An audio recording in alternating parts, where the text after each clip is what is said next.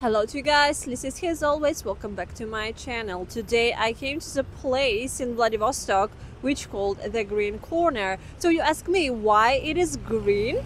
It's because this place likes green money. It is biggest car market in Vladivostok and it's famous not only in the Far East but in the whole Russia. Price auto permanently banned. So yeah, let's go inside and find some sanctioned cars.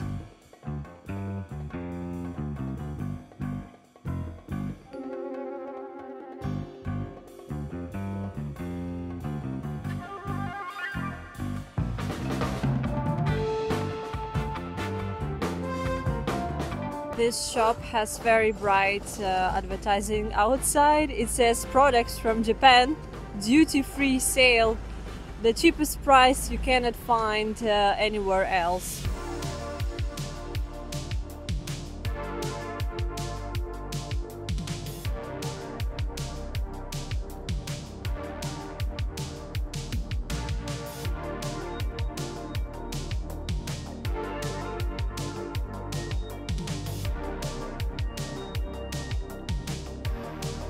As you know guys, Russia has only Lada brand, so we need more cars to drive. So what do?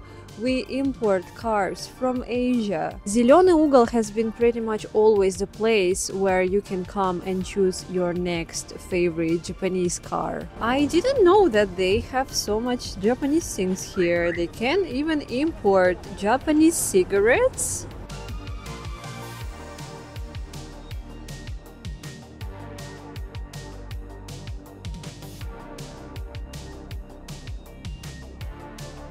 What happened was when the all Western brands have left Russia, Russian entrepreneurs started to import Western brands from South Korea and Japan. When I arrived to Moscow last August for the first time, I was like, what the heck is going on? Why everyone's drive very expensive cars like BMWs, Mercedes, like they are everywhere in Moscow.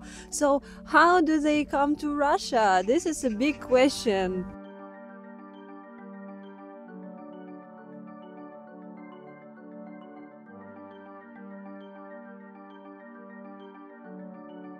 I'm not a car expert, guys. I never had a car in my life. So I decided, since I'm in Vladivostok, I will take you to this very interesting place and I will show you around and I will tell you what I know. I remember coming here with my parents to choose our family car. We always had Japanese car. It was Honda and Toyota.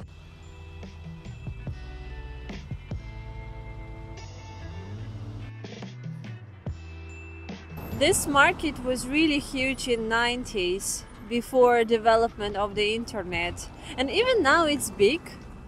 You can come here and try your physical car before buying it. And so now with development of social medias and internet, you can buy car online. So if you would type in Google something like cars from Korea, cars from Japan, you would find hundreds of car dealers that will help you to bring car from outside. The thing is, this way of buying cars from Japan is way cheaper than prices in the western part of Russia. What would people usually do? They would come here to this market or buy your car online. They would come to Vladivostok to pick it up, and they would drive across Russia on their new car all the way back to Moscow or other town in Russia.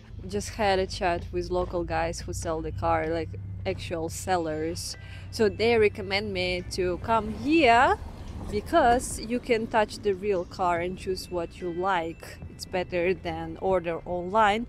And other guys said that 90% of people who come here, they're actually from other regions of Russia, so it's very popular place. Because of the strong fog today, I cannot even see the end of this market, so I'm already lost.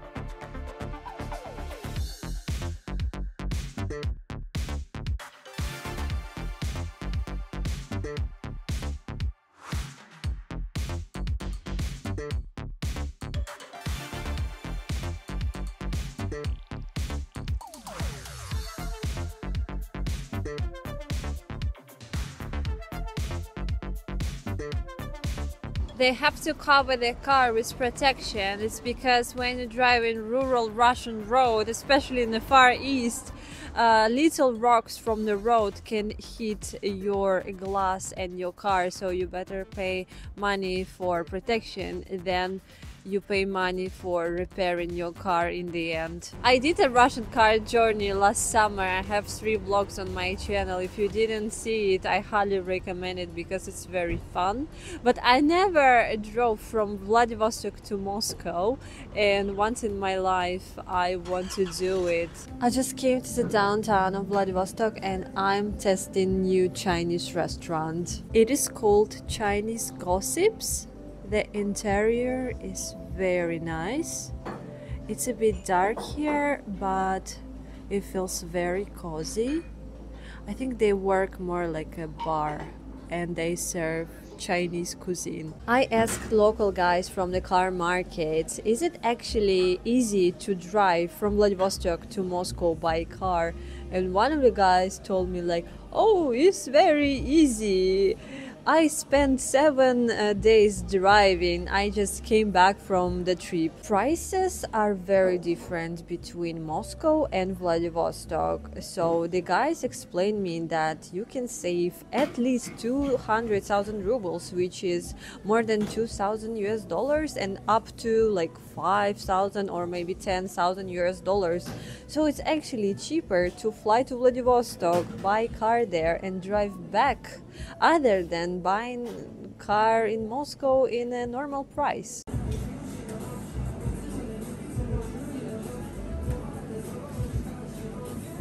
This car was really popular back then in Vladivostok, and even this car has a little advertisement on its number. It says, order a car with Pride Car Well. It is not a sponsorship integration, I'm just showing you how popular car business is in Vladivostok. They make it here very nice new area just behind administration of Primorsky region. It is a new business center, and then this magic historical castle looking house with a Georgian restaurant. Looks very cozy, right? And if you will go down, there will be also a very cute area. I wish we have more areas like this in Vladivostok. This is our Vladivostok Railway Road. The Trans-Siberian Railway starts here. I came here because it's the beginning of seaport of Vladivostok. And this is a beginning of car market. You can see this green fence, right? So it is custom control zone. Basically, these cars are new. They just arrived to Vladivostok and they waiting for the custom control.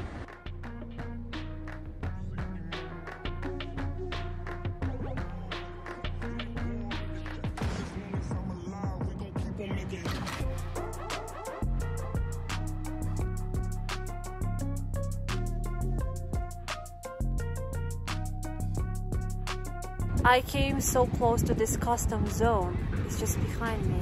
So this is area of arrival of all Japanese cars, and they arrive here on the big ships. Look at the brands, guys. Customs control zone. So Kia, Mercedes, Kia, Hyundai. I think they unloaded Korean ship because I can see a lot of Korean brands. Wow, that's a bad boy car. He has very expensive numbers.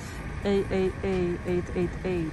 This is basically border of Russia, because when the ship from Korea arrives here, the passenger ship, you would come from the ship by the corridor and you would go here to the border control zone. These Japanese cars were born to live a happy life in a clean Japan, and one day someone caught them, put them on a ship and bring to angry Russia. This is real unloading area with a big crans, and there will be a big parking lot for new cars, and you can read there that closed entrance there are cargo jobs, custom control zone, and enter only with permission. Every minute there is is a cargo car, so I came behind because I don't think I can film closer. So this is huge parking lot full of new cars without any numbers, and it is also custom zone.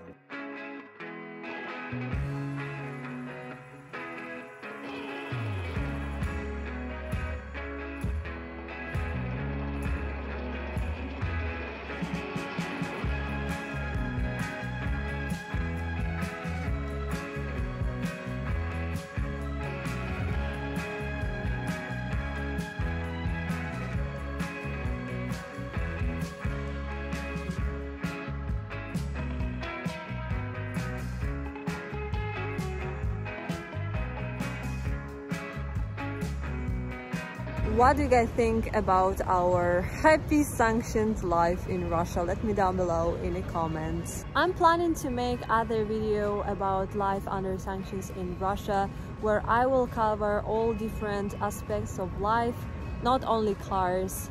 And I want to do it later when I will go back to Moscow. And so now I'm in Vladivostok, and if you have other content ideas about Vladivostok, you can write me that in the comments. On this note, with this lovely tranquil gray weather of Vladivostok, I want to say goodbye to you. If you want to watch more of my vlogs, you can click and watch other vlogs on my channel. Also, you can support my job financially by becoming a sponsor of my channel or sending me a one-time donation. The more money I generate with my channel, the more adventure you can expect from me. So thank you so much guys for staying with me until the end of this video, and I will see you very soon in my next one. Bye bye.